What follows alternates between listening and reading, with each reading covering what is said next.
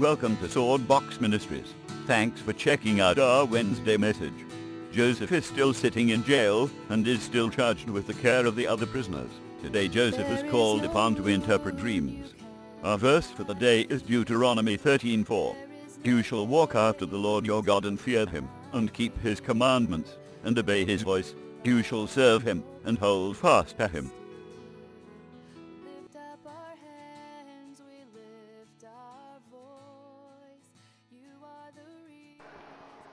Continuing with our story of Joseph today, he's been put in prison, and yet once again God is showing him mercy and great favor. In Genesis 41 it says, "And it came to pass after these things, that the butler and the baker of the king of Egypt offended their lord the king of Egypt. And Pharaoh was angry with his two officers.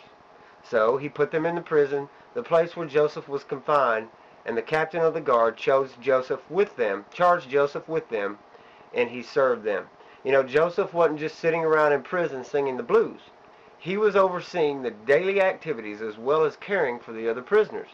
He was given great responsibility because God caused all that he did to prosper.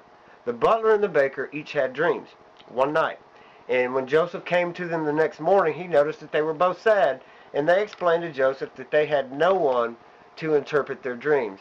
Now, Joseph was no stranger to dreams. As you remember, the dreams that he had as a teenage boy brought rebuke from his father and jealousy from his brothers.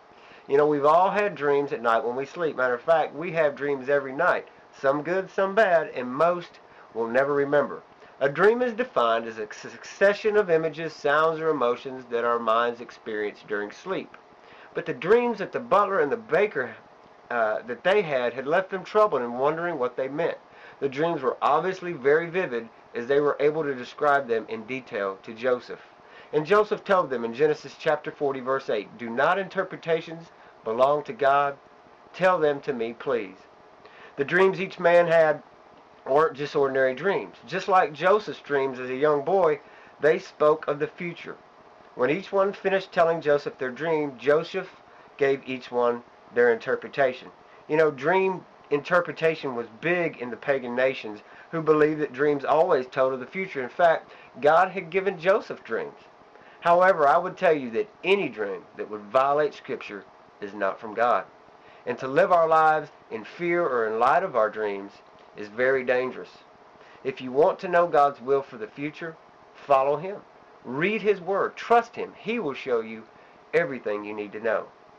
The dreams God places in your heart as you follow Him, study His Word, and obey Him, these are the dreams we should follow. The dreams that glorify Him, bless others, and make a difference for eternity. The specific will of God on our lives. Not some strange dream we had at night, or a nightmare or a fantasy. Did you know that the most common experience in dreams is anxiety? Well, my Bible tells me to be anxious for nothing. So God gave people a stern warning in Deuteronomy not to be led astray by dreamers, even if their dreams were to come true. It says, "If there arises among you a prophet or a dreamer of dreams, and he gives you a sign or a wonder, and the sign of the wonder comes to pass of which he spoke to you, saying, Let us go after other gods which you have not known, and let us serve them, you shall not listen to the words of that prophet or that dreamer. You shall walk after the Lord your God and fear him, and keep his commandments, and obey his voice. You shall serve him and hold fast to him." We are blessed to have God's written word to us today. God has revealed himself through his Son Jesus Christ and through his word. I'm not saying a dream couldn't come from God, but our lives are to be lived by faith in Jesus Christ.